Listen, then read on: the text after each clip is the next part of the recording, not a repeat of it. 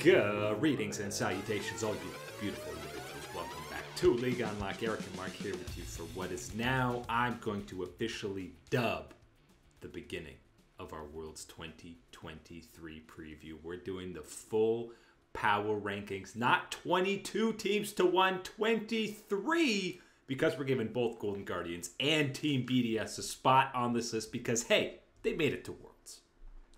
Kind of making They it made it to Worlds. Worlds get started October 10th. October 9th, of course, is They're going to be Korea. That means they made it. Tickets are booked. Yes, sirree. And you better believe it is time to start getting yourselves ready for Worlds. All these teams, all these players are. Get your snackies. Start getting your sleep schedules set up if you're in North America, because you're going to be up pretty late into the night, early mornings for these games to go on. But it is Worlds time, baby, and no better way to start than looking at a power rankings of all these squads. Obviously, when you start at the bottom of a lot of these lists, it's teams you and I aren't super familiar with a lot of the play-in squads, and that's the game where you're kind of talking biggest potential for upset. And you start with the least likely ones, squads like Rainbow Seven. We've seen them internationally. Obviously, this is the exact same starting five that we saw at MSI. DFM, I think we're feeling a bit less confident because of the roster turmoil and Utapon now playing top lane. Playing it domestically is a different beast than going internationally. This is going to be a whole new world, seeing Utapon at an international event up in that top side. So used to the type of threat that he could represent. Now throwing it up there in that top side. And for DFM, yeah, I think expectations are going to be shifted a little bit when you're looking at a team like Movistar and some of these others. Really, the thing for me is going to be looking at where is the improvement from MSI. Can you get that one little extra notch, that little bit of progress at this next event is something that I think you got to be looking at as your goal in that point to keep your expectations in the right frame.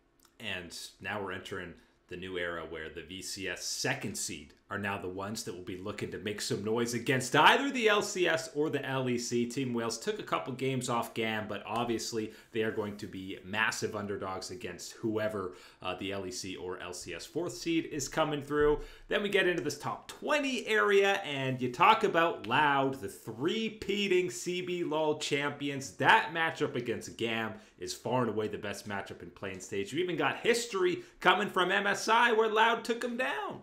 Yes, sirree. And I think that this is where it starts when you talk about everybody else kind of looking at, okay, how can we improve? How we can get this little notch up in our level and what we've done, what we accomplish on the international stage compared to MSI. A squad like Loud, it's not just that anymore. You've proven that you can get something done. You can do some damage. You belong to hang in this type of zone.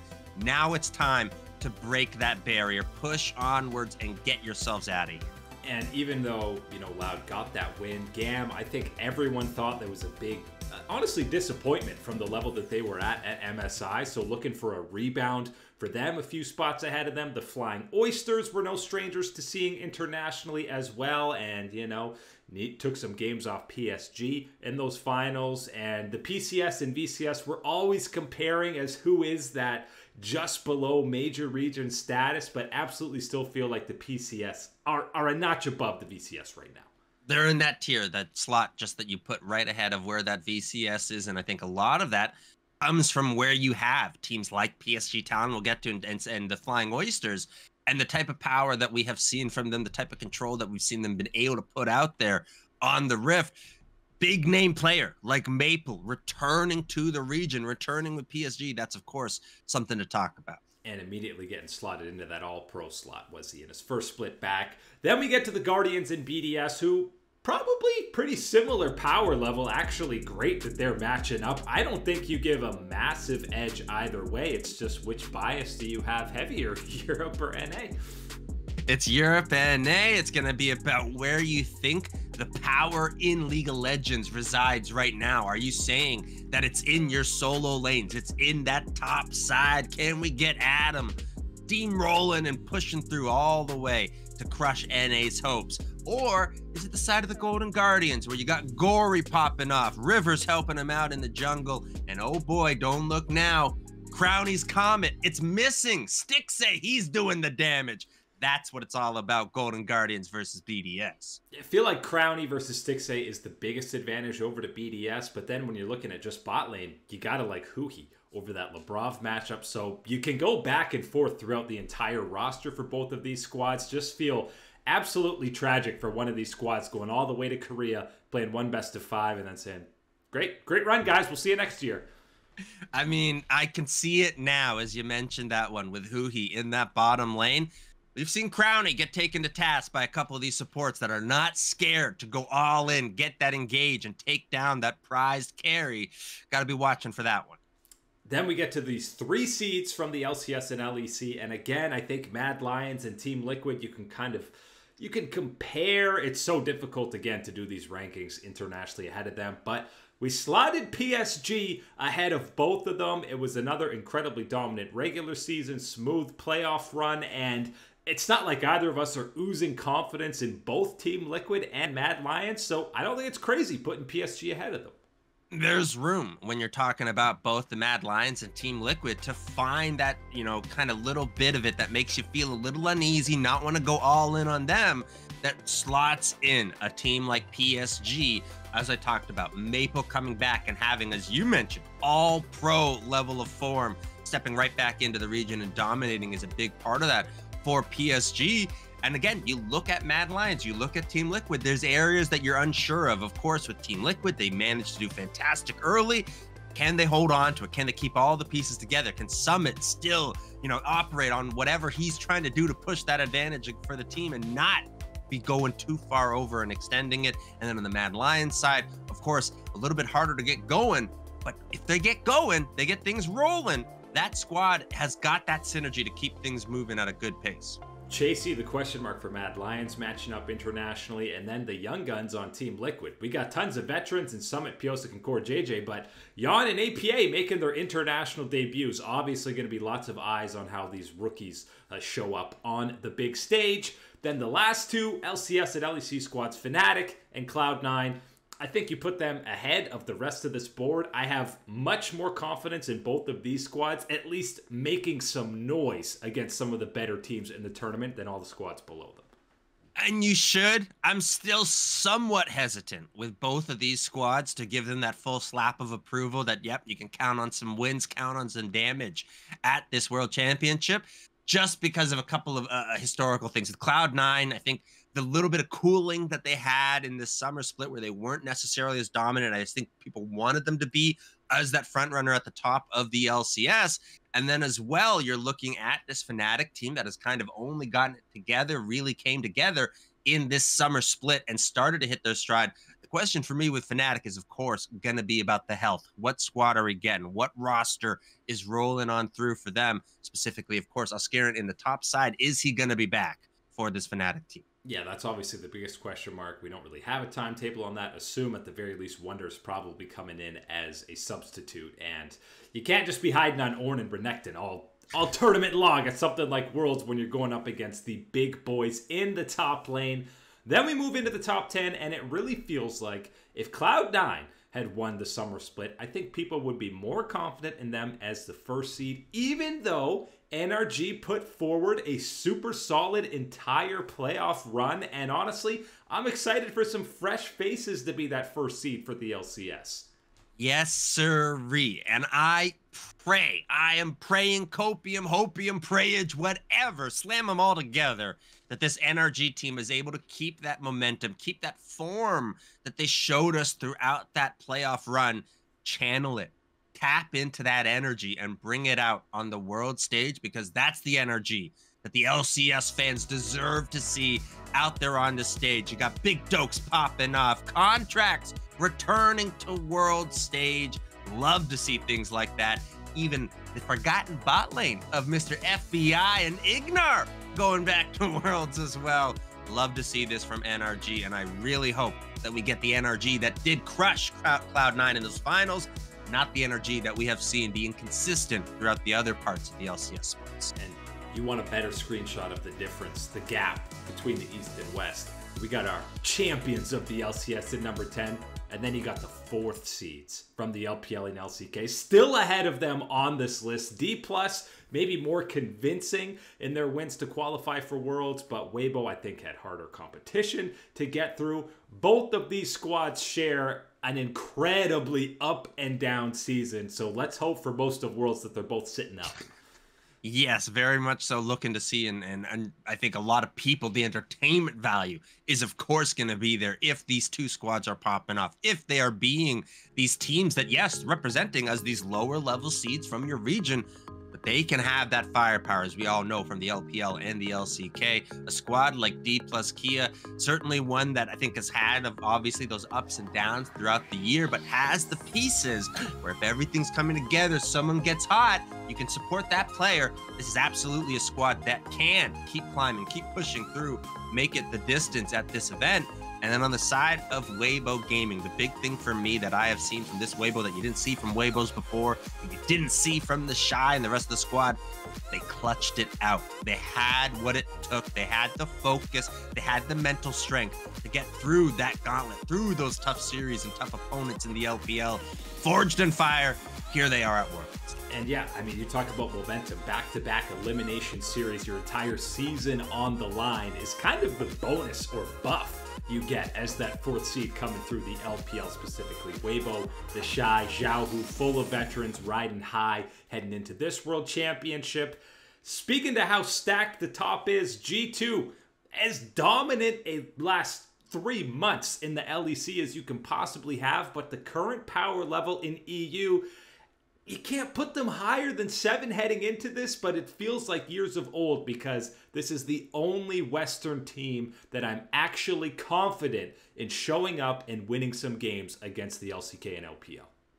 Call it facts, call it bias, whatever it is, this has got to be as far as a Western team can make it into this type of power rankings. G2 eSports, what is there to say about how incredible, how dominant, how fantastic this team has been able to show us? And I think the best thing about this, of course, is, you know, no one is unfamiliar with hearing about G2 at international events, especially about some of the players that we will talk about. But really, the strides, the improvement that they have all made individually and as a group here is the biggest thing for me with this G2, and why you can have that confidence, why you can feel that type of power that they can put out and can match up against some of these teams from the LPL, from the LCK. Yes, they might have some opportunities to get absolutely blown out of the water. That's just going to be the case when you're dealing with the power that is the LCK and LPL at this point. But G2 eSports, believe in your rookie jungler, Yike. Believe in your veteran, Mr. Caps, in the mid lane, and the rest will come into form. And honestly, the growth from when they won Spring to where they are now, almost that squad that didn't, you know, was still the best Western team at MSI, but smashed by the Eastern squads. They have leveled up 2, 3, 4 times from that power level, which you have to do against the LPL and LCK squads of the world. But I'm expecting a much better performance internationally at Worlds than we saw from them at MSI. Last one on this list is KT Rolster. This is a squad that at some points in the global power rankings, I think they peaked at number 2, way up there. And honestly, I feel like this playoff run in the LCK could have looked so incredibly different if KT doesn't pick T1 in that first matchup, because I feel like they might have even gotten a series win if they were matching up against Gen G later on instead of back-to-back T1 matchups. Just kind of crazy to think about the format we're going to have at Worlds now. Hey, no decisions in the KT roster hands. You just got to roll right on through. Dodge T1 the entire bracket stage. So that is the point. Maybe the RNG falls through for KT, where they get the proper bracket, they get the right run through, that all things fall down for this team to capture it all. This is a KT team that I'm still very high up on what I think about what they can do, the type of power that these players have, the form that they have shown us throughout this summer split. Yes, you go into that, you know, game 5 2 times with the T1 squads. What are you going to do in those big clutch moments? I think that is where I'm looking at this KT roster squad now, because they've shown, hey, game 1 through 4, we are good enough to pick up these victories. It is those crucial, those clutch, pressure-packed moments as a game 5 that I need to see this squad come through. And you know, you better believe it. At this point in the power rankings, you're going to start getting some game 5s out of Worlds. And as long, again, it feels like there's a mental block in there against T1. I feel like them of Game 5 against another squad. Any team that doesn't have Faker on it, maybe you're talking about a different outcome. But they've just been bred in the fires that is the T1 organization. So they'll be ready for a solid performance at this year's Worlds.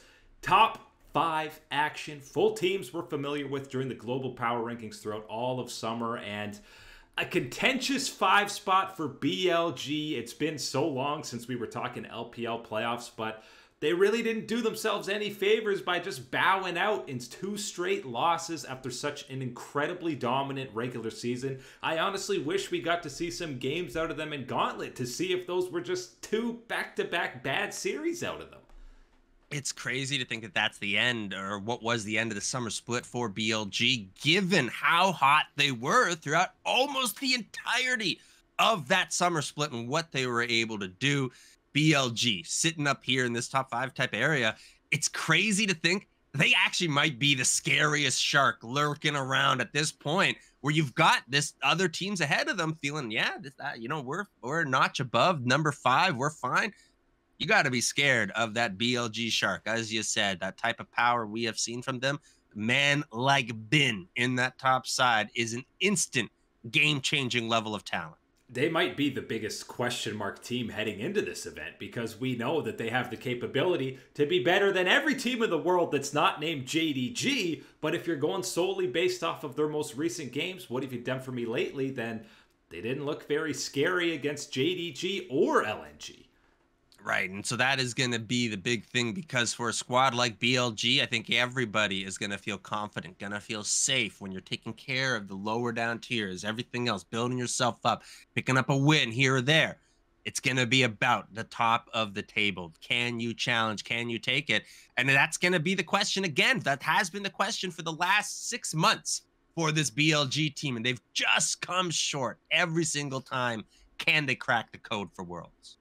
T1 can't crack the code of Gen G in another finals that they dropped. This one was 3-0 fashion. Game 3 was close, but Gen G was fully in control. It feels like there should maybe be a bigger gap between 3 and 4 when they have that direct head-to-head, but when you're comparing these teams against other squads around the globe, it's honestly a miracle that we're talking about T1 in a positive light, such a positive light, heading into Worlds despite losing the finals, because the rest of that playoff run was such a great turnaround. They did have a competitive 5-game set against Gen G in the winter finals too. I don't know if we've ever had a team head to Worlds that has had the complete ends of the spectrum that we have seen from T1 this time, because we have seen the losing streak of losing streaks from this squad, the question marks of question marks for established players, established stars of this lineup. Yet when the unkillable Demon King returns to this lineup, all things are set right. Everything goes right, and this team is one of the top challengers in the world when he's in that lineup and everything's going right. There's a lot to talk about still with T1 that's going to take a little bit more time, further days to delve into this enigma that is them and what happened to them this year. But right now, they got a hold in that 4th spot because, as you said, ahead of them is going to be that Gen G. And you should be feeling very good about Gen G. After that 3-0, the players were elated with a 3-peat to their name. And now the entire landscape and narrative of the LCK has shifted for so many years. Chovy couldn't win, couldn't get it done in finals, couldn't get past the hurdle that was Faker. That's reversed now. They're plowing down everybody with different rosters too. Rookie AD carries coming in. Gen G still kind of a slept-on first seed, but I'm feeling very good about them at this Worlds. I'm seeing a Chovy that is different than any Chovy we have seen at these international events before. He has got that confidence, that belief that comes by being a champion, being a consecutive champion here in the LCK. Really got that faith in him. The big thing that I'm looking at as well with Gen G is Mr. Pays replacing Ruler down in that bottom lane. He has been there every step of the way for this squad. Can he be there in these big time clutch moments? Because you better believe he was there every single time, those clutch moments that Gen G needed him throughout the LCK. Let me see it at Worlds. So with the disappointment of BLG, the other side of things, you had the resurgence of LNG, a dominant series win against BLG, and nobody expected those grand finals to be not just 5 games, but that close. They absolutely tested and challenged JDG every single step of the way. Oh, LNG. This one feels good to get to talk about them at this type of point in the power rankings for Worlds, what they have shown, what they have improved this summer split and throughout those playoffs to harden themselves, to prove that they have got what it takes to be one of these elite squads when all the dust settles. Mr. Scout in the mid lane there. And of course, can't be talking about Scout if you ain't talking about Tarzan in the jungle. Getting it done. Tarzan at Worlds. Yes, sirree. And then you got maybe the most clutch player in the LPL. You're talking about Gala on this Kai'Sa meta now. One of, if not the cleanest team fighting LPL AD carries right alongside a guy like Jackie Love. Absolutely came online at the perfect time for LNG, and absolutely nobody should be sleeping on them despite being the lower seed than BLG. They are in better form right now heading into Worlds. Still not enough to take down the Golden Road leaders that are JDG. And for them, it's just the age-old question ahead of Worlds. You got JDG or the field? Who you pick? Oh, man, it is. Of all the years, this is probably the hardest one. I got to roll with the field. I got to take that one. That just seems like the odds, the numbers are going to be there for me to come through. But it's actually a decision because JDG has been so damn good. It really is. That's how good of a favorite JDG is. You spend any longer than 2 minutes watching one of our videos, hanging out on the channel, whatever, you're going to hear about how good this JDG team, how dominant they have been all the way throughout the year. Every single challenge in the LPL, every single rotating challenge in the LPL, they've had the answer for, and they had all the answers at MSI as well. You gotta be looking at what is coming up next at this Worlds for JDG, and I think we're gonna be seeing a lot of highlight reels for Mr. Knight in the mid lane, for Mr. Ruler down in the bottom lane, and of course, can't be forgetting about Mr. 369 up in their top side. He's gonna be causing some damage. No question. They're going to be the massive favorites coming into this event and look like the best opportunity for that golden slam. But that is it today for League Unlock. Eric and Mark here with you, beauties. Thanks for watching as always, and we'll catch you on that flippity flip.